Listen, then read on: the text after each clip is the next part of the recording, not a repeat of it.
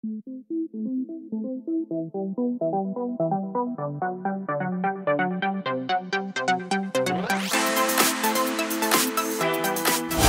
everybody, this is Ryan with This Smart House, and today I'm going to do something a little bit different. This is going to be just a quick project, something that you should be able to get done probably in 10 minutes total. Today we're going to create a task light for kids. This could be used for adults as well if you had to, but basically a few months ago, my 5-year-old son started to wake up extra early in the morning. He's always been an early riser, but he started to wake up at 4:30. 5 o'clock in the morning and want to get up and go downstairs. Well, we didn't really think that it'd be good for him to go do that early. We really can't read a clock right now. So what we ended up coming up with was creating an automated light that would tell him when he can go downstairs. In addition, he was looking for a night light that was something that we could turn on and off automatically. So I had the idea to go ahead and take a RGB smart light and turn it into a task light for him. So how it works, we set a time, so say 5:45 in the morning or 6 in the morning, and the light turns on and turns green, letting him know that he can go ahead and head downstairs and get some breakfast. In addition, at around 7:30 at night, that light turns on to a nice soft warm white color, is ready to be used as a night light. So the light stays on basically from 7:30 at night all the way till what time we have set in the morning, and the light will turn back on again at green, turn bright, and let him know that if he is awake, he can go ahead and head downstairs. And if not, he just sleeps through the light, and then he knows when he wakes up, he's ready to go. So in today's video, we're going to be doing most of the work inside of Home Assistant, and I'll be showing you on the video how to do the automations in Node-RED. You can also do them in YAML if you want to, and I will link some sample code but for now, in the video I'll just kind of take you through the Node-RED because that's a little bit more visually appealing. And for my system, I'm using one of these RGB LED bulbs from IKEA, the Prerequisites bulbs. I like them because they're cheap and I can go get them from the store. You can use any RGB LED, either bulb or strip if you wanted to. I just so happen to have these. These bulbs can be connected either to a Hue hub, the Prerequisites hub from IKEA, or in my case, I have them connected via the Zigbee to MQTT bridge. You can also use a Wi-Fi bulb. The key aspect is it has to be compatible with Home Assistant and it has to be controllable inside of Home Assistant. The other requirement, of course, is Home Assistant itself. I'll be using my what's formerly known as Has.io, but is now called Home Assistant base off my Raspberry Pi. And then you'll need whatever the hub is that connects the bulb to Home Assistant. So the steps I'll be going through, the first thing we'll do is I'll show you what the prerequisites are for Home Assistant. You need to install a couple of components into your Home Assistant configuration to get some of the nice front-end GUI items. I won't show you how to set up the bulb because I'll be assuming you already have the bulb set up, and that differs so wildly depending on what you're using.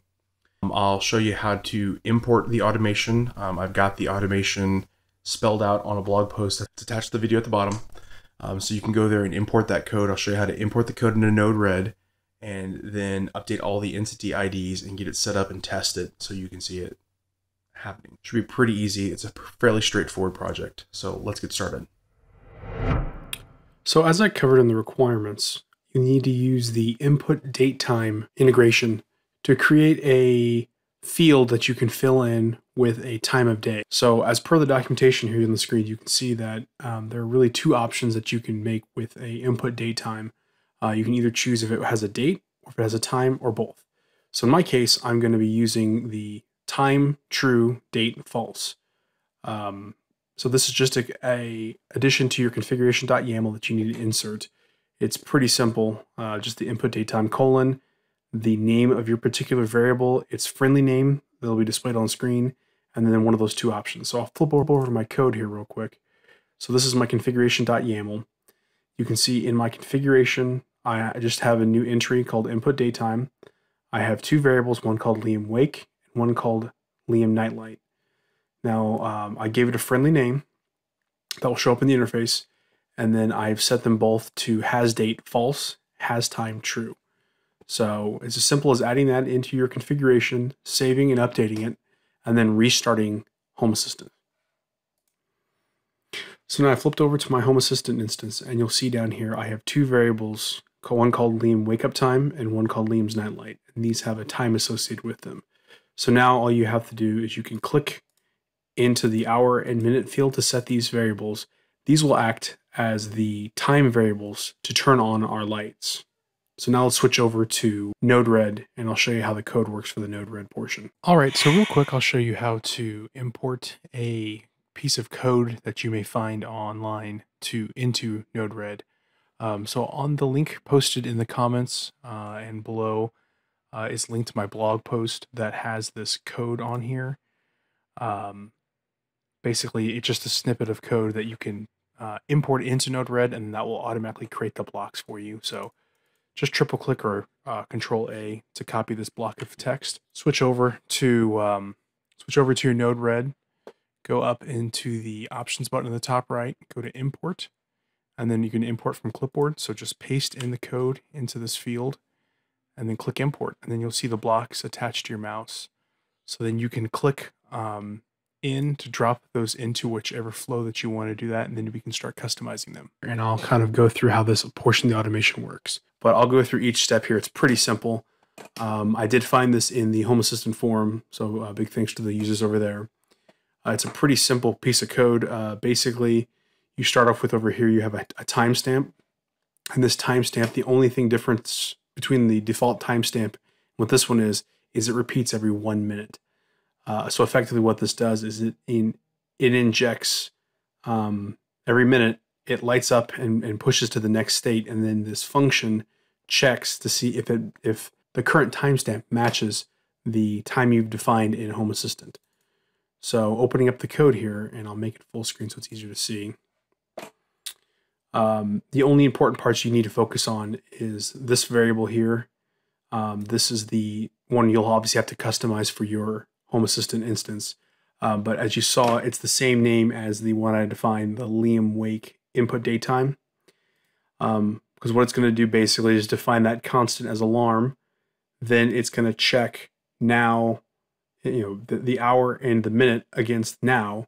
And if it does match, then it's going to return the message and it's going to push the output. If not, it's just going to ignore it and then end there. The only thing that if you'd like to have multiple outputs, you can define a second or third output and then have it return that particular output number. So that way you could do this all in one bit of code.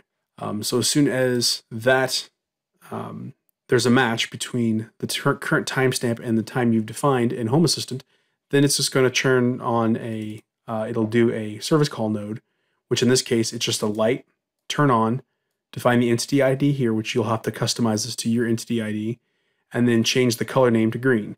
So if you wanted to, you could set it to an RGB color, a specific color name like I have defined here, a color temperature, white value.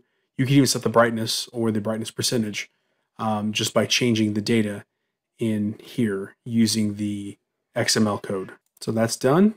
You can hit deploy, and then the next time that you have the timestamp set, you should have that light turn on. So pretty simple bit of code here that really allows you to very quickly create a time in your Home Assistant here, basically creating a defined time to turn on that light. So you'll see here the Node-RED automation that I use for that lamp. There's the original one that we showed you in the example where it turns the lamp green. We also have the one that uses the nightlight timestamp to turn on the lamp and turn it to warm white. And then I just have a standard timer to shut it off at 7:30 a.m. There's the complete code that's available. You can obviously customize it any way you'd like. So there you go. Hopefully that's easy. If you have any questions, feel free to ask them down in the comments below. I try to be active in the comments. It may take me a couple of days to get to things. But please let me know if you have questions or any suggestions for enhancements. As I said in the video, there are other methods. You can do drop downs for colors. If you wanted to, you can add more timers to change it during the day to different times. So if you'd like me to do a video on that, let me know. I can do a part 2 to this with some enhancements for that as well. Again, if you have any suggestions for future videos, please add them to the comments below. Hopefully everybody's staying busy and safe during this quarantine time. If you enjoyed the video, please like and subscribe to the channel. I will hopefully be doing more content on a more frequent basis. It's really hard to record videos when you have twin children, babies, so they just turned 1. Hopefully we can get a little more time to get these videos done. So thanks again for watching. Have a great day.